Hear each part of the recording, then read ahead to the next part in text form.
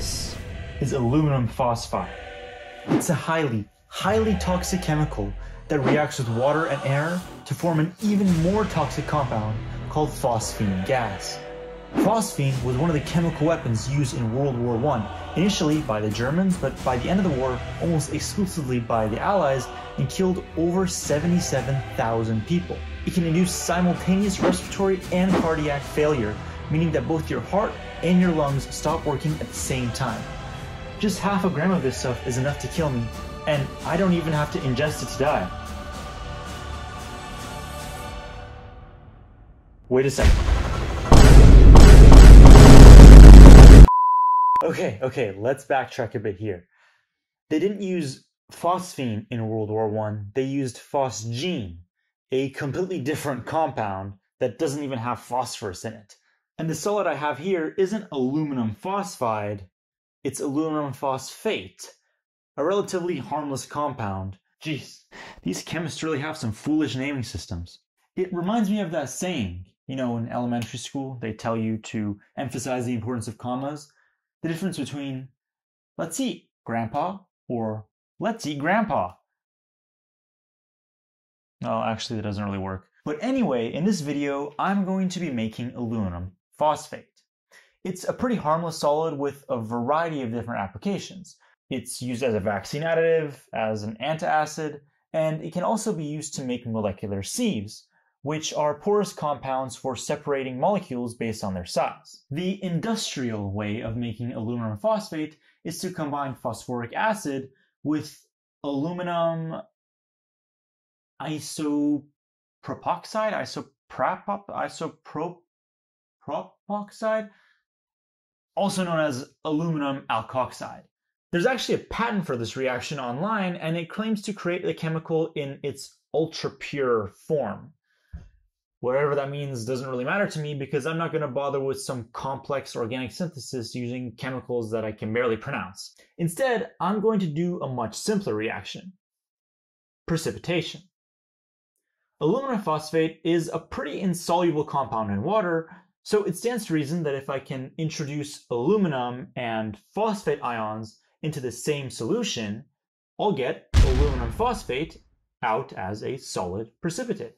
Luckily, I had just the chemicals I needed to do this: aluminum chloride and ammonium phosphate. Both are highly soluble in water, and so it stands to reason that if I can combine them, I'll have aluminum and phosphate ions in solution, which will then combine and become our solid aluminum phosphate. The reaction occurring here is a simple double replacement precipitation reaction, where the ions introduced into the solution split up and then swap places. And it just so happens that when they swap places, an insoluble compound is formed. Really, the ammonium and chloride ions in this equation don't recombine into a new compound on the product side. They just exist as ions in solution. They're what we call spectator ions. Even after the precipitate is formed, they're still just floating around as ions, so we usually omit them from the overall equation. This gives us what we call the net ionic equation. So now I just have to do the math. I'm going to create two separate solutions, one of aluminum chloride and another of ammonium phosphate. Ideally, the number of moles of aluminum in the first solution will be equal to the number of phosphate moles in the second solution, so that when I combine them, I don't have an excess of either ion, so nothing goes to waste. I decided on creating 40 milliliters of 0.25 molar solutions, which should give me about 10 millimoles of aluminum phosphate. After converting moles to mass, this gave me about 1.33 grams of aluminum chloride and 1.49 grams of ammonium phosphate that I need to combine each into 40 milliliter solutions. Now, before I get too far into the synthesis, I'm going to list timestamps here for all of the steps in my synthesis, including mixing the chemicals, decanting, filtering, and a theoretical explanation of precipitation using hard-soft acid-base theory. So here I've measured out around 1.3 grams of aluminum chloride, which I then dump into a small beaker. I've also measured out 40 milliliters of distilled water. You can see the meniscus there is right at 40. Which I'm going to add to this beaker to create a 0.25 molar solution of aluminum chloride. After quickly stirring the solution to fully dissolve the aluminum chloride, I set the beaker aside and move on to the ammonium phosphate solution. As previously explained, I also measure out around 1.5 grams of ammonium phosphate, which I then added to a beaker and topped off with 40 milliliters of distilled water, just like the aluminum chloride solution. This also creates a 0.25 molar solution of ammonium phosphate. After stirring, the ammonium phosphate dissolves and I'm ready to start combining the solutions to begin precipitation. Having both solutions fully dissolved, I'm going to slowly add the aluminum chloride solution to the ammonium phosphate solution and we will see a white precipitate form. There it is. That murky white color tells you that some insoluble compound has formed. In other words, a precipitate. That precipitate is the chemical we want to create, aluminum phosphate. The reaction going on here is a simple double replacement reaction.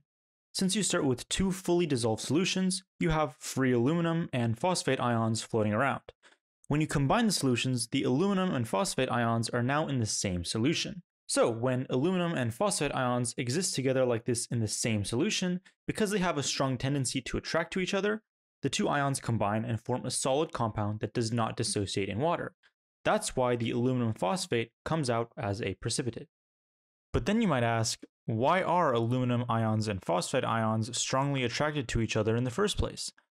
Well, that's a bit of a different story, which I'll explain later in the video at this timestamp. Initially, the mixture we create after mixing aluminum chloride and ammonium phosphate is called a suspension. Suspensions are solutions that have an insoluble solid compound distributed evenly throughout the solution. You can't see any clear separation between the insoluble solid and the liquid solvent. After letting the solution sit for a while, you can see that it isn't so much of a suspension anymore. The aluminum phosphate begins to settle near the bottom, and now there's a clear separation between our layer of liquid water and our layer of somewhat suspended aluminum phosphate. I can take advantage of this settling to isolate our aluminum phosphate through a process called decanting. Decanting is a procedure where you slowly pour out the liquid in a well-separated mixture of a liquid and a precipitate.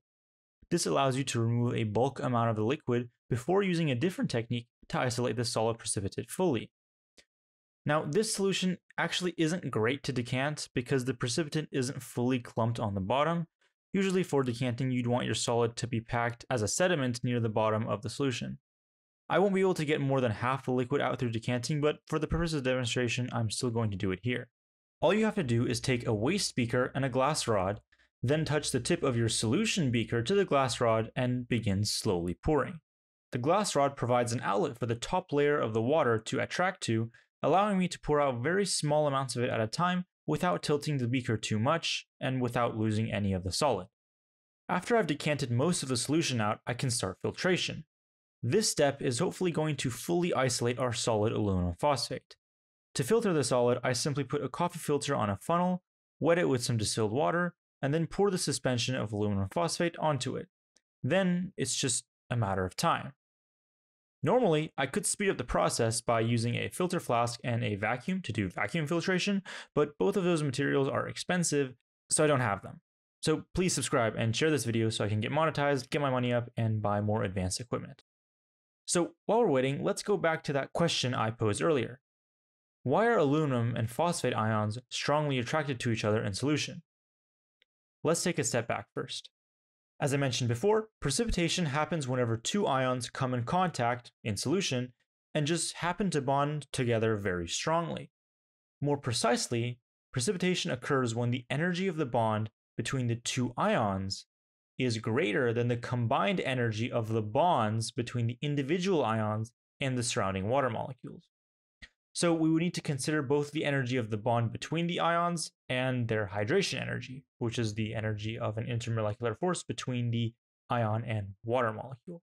To simplify our discussion, we won't discuss hydration energy and just look at bond energy instead. So we're really answering the question, what determines the energy of the bond between two ions? Well, when it comes to dry solid crystals, bond energy is usually determined by ion charge and size. The more highly charged the ions are, the stronger the bond, and the larger the size of the ions, the weaker the bond. This is all reflected in something called Coulomb's law. When it comes to precipitates, it's pretty much the same idea, but we have a different theory to describe it. is called hard-soft acid-base theory. Hard-soft acid-base theory is a qualitative theory that can tell you a lot of things, from whether a compound will be soluble in water to whether two compounds will react. It's all based on this idea of having acids and bases that can be hard or soft. These, quote, acids and bases aren't the traditional Bronsted-Lowry acids and bases you learn about in high school chemistry, which donate or accept protons to decrease or increase the pH of a solution. Though some hard acids can decrease pH and some hard bases can increase pH. Acids and bases in this theory are defined as Lewis acids and bases. Lewis acids are compounds that accept electrons, while Lewis bases are compounds that donate electrons. For our purposes, this means that acids in this theory just refer to cations, ions with a positive charge that lack electrons, and bases refer to anions, or ions with a negative charge that have a few extra electrons. Now let's talk about the hardness of an acid or a base. This factor comes down to two things: ion size, or radius, and ion charge, as we were discussing before. The smaller the ionic radius and the higher the magnitude of the charge, the harder the acid or base is. For example, an ion like iron 3+ would be considered a hard acid because it has a very high charge and a relatively small ionic radius. An ion like silver+ would be considered a soft acid because it has a relatively low charge while also being a very large ion. An ion like O2- would be considered a hard base, while an ion like I- would be considered a soft base. Our hardness trends can also be seen on the periodic table. For acids, or cations, the trend looks like this, and for bases, the trend looks like this. We consider ions on the top left side of the periodic table to be hard acids, even though they usually have a +1 charge just because they're so small. As a disclaimer, this table is from an online source, and I personally would consider elements on the bottom left, mainly cesium, rubidium, barium, strontium, to be soft acids because they are very big and their charge is smaller. I agree with pretty much everything else though. I want to clarify that hardness in our context is really just a relative scale without a quantitative measure. We call silver+ a soft acid not because it is really universally soft, but just because it's softer than most other acids. Ag+ can still be harder than other acids. For example, it is harder than gold 1+, which is softer in comparison because it has a larger radius. Now back to the crux of our theory. Hard-soft acid-base theory is based entirely, no pun intended, around one important idea. Hard acids and hard bases bond strongly, while soft acids and soft bases also bond strongly. Hard-soft combinations are much weaker. In terms of solubility, this means that hard-hard and soft-soft combinations of ions will often give precipitates, while hard-soft ion combinations will give soluble compounds. For our case, the two ions we have are aluminum and phosphate. Aluminum is a very small ion with a very large charge, making it a hard acid.